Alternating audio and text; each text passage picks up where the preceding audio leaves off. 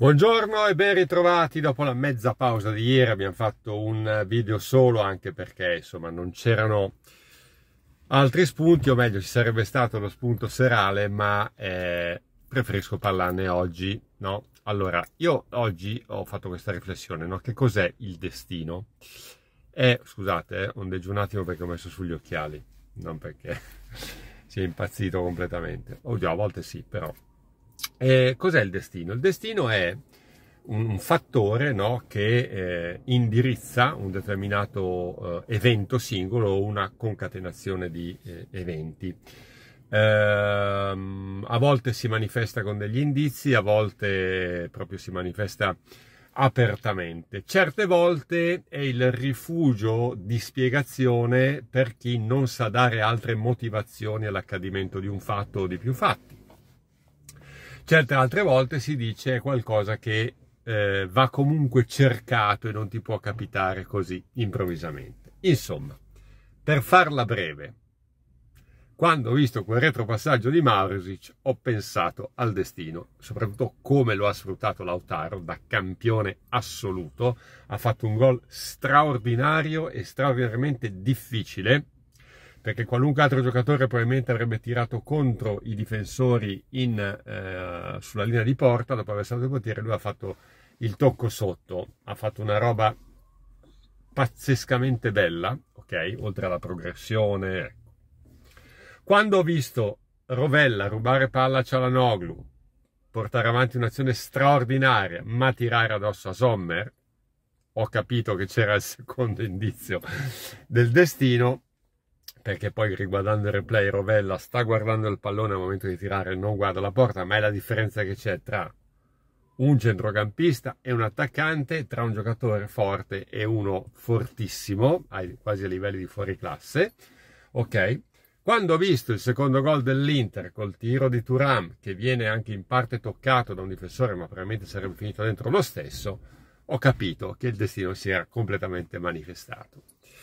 Per dire cosa? Che l'Inter ha vinto meritatamente, innanzitutto perché quando tu sfrutti le occasioni hai ragione, hai pienamente ragione, e quindi vinci meritatamente.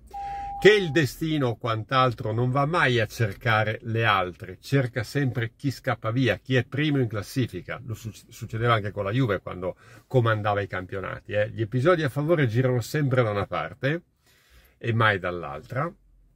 E che questa è una stagione ormai, non dico ormai perché aritmeticamente è chiaro che 4 punti sono 2 partite, no? Però mi sembra evidente che in questo momento l'Inter stia meritando questo primo posto per forza e per destino, chiamiamolo così, ok? Quindi è una situazione che va accettata al netto del fatto che mancano ancora tantissime giornate, che sono usciti i sorteggi, quindi l'Inter ha anche buone probabilità di andare avanti in Champions, perché l'Atletico Madrid è sicuramente una squadra forte, difficile da affrontare. La Juve ha avuto bisogno di una tripletta di Cristiano Ronaldo, cose che capitano giusto una volta nella storia, per aver ragione del Real Madrid l'ultima volta che l'ha incontrato, dell'Atletico Madrid, scusate, l'ultima o la penultima, insomma, magari mi sovviene qualcosa, ho sbagliato qualche cosa, qualche riferimento, forse la penultima, vabbè, comunque, e che la Juve ha il pensiero eventualmente solo della Coppa Italia, mentre l'Inter avrà probabilmente anche il pensiero della Coppa Italia. Non lo so, c'è Bologna-Inter in Coppa Italia, con Bologna adesso non ci si scherza assolutamente. Detto questo, insomma, ecco, per dire che l'Inter è meritatamente lì in vantaggio. Giocando come? Qui potrei anche buttare dentro il solito discorso di giochisti e risultatisti. La Lazio possiamo dire che in gran parte ha fatto la partita nel primo tempo, perché la Lazio gioca secondo schemi mentali preordinati, data la presenza in panchina di Sarri, ma ha vinto la squadra più fisica, più forte tecnicamente. Questo per rimarcare ancora una volta che tu puoi avere tutti gli schemi che vuoi, ma se non hai giocatori più forti fai fatica a vincere queste partite. E l'Inter che va a vincere questa partita mi ricorda molto la Juve di anni fa, che andava a vincere queste partite magari in questa maniera. L'Inter ha segnato ancora una volta su contropiede, ragazzi, perché poi dopo mi rompete, no, ha segnato ancora su contropiede. Il primo lanciato da Marusic, il secondo creato dall'Inter, che è bravissima in questi casi qua. Sono di una forza straordinaria, ragazzi, sono di una forza straordinaria. Il centrocampo che ha l'Inter vale 3 volte quello della Juve, l'attacco che ha l'Inter vale 2-3 volte quello della Juve, la coppia d'attacco che c'è lì davanti. Quindi è normale che l'Inter sia lì davanti, ed è la Juve che forse sta andando oltre quelle che sono le sue capacità, le sue possibilità. Questa è la fotografia della situazione, al netto del fatto che mancano ancora un sacco di giornate. 3 alla fine del giorno di andata più tutto il giorno di ritorno. Stop. Ma in questo momento l'Inter è meritatissimamente lì davanti, perché è più forte. Perché è più forte. A proposito di Juve, perché sembra che qua si rovinino gli attaccanti, si rovinano tutti i giocatori, eccetera, eccetera. Guardavo oggi una statistica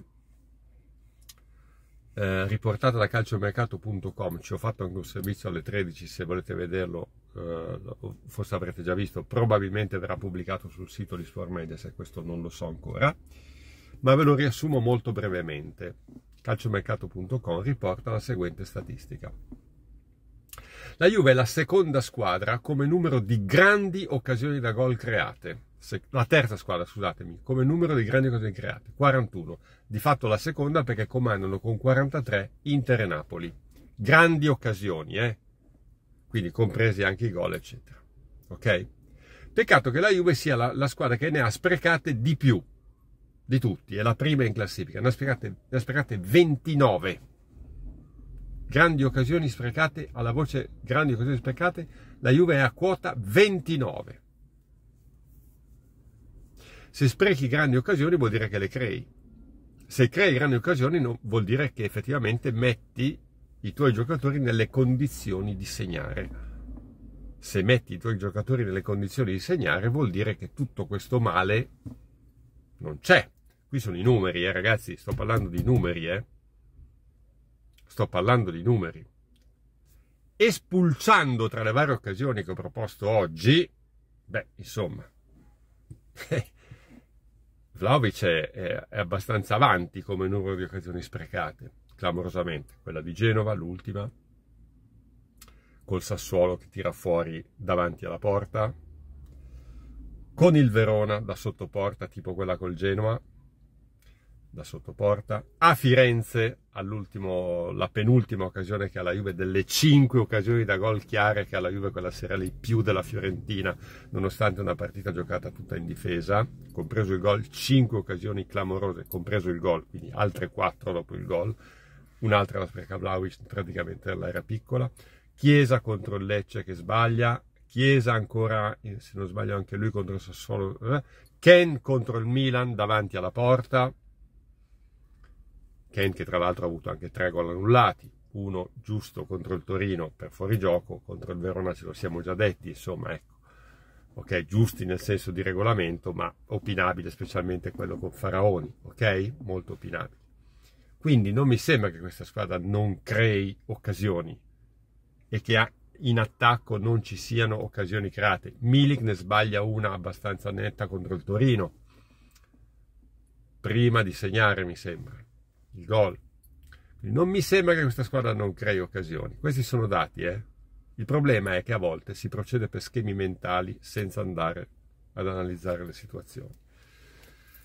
Poi, ripeto, l'Inter è meritatissimamente avanti di 4 punti. Non ci piove. Iscrivetevi, anche perché oggi c'è un sole della Madonna. Iscrivetevi al canale e ci vediamo naturalmente questa sera. Ciao!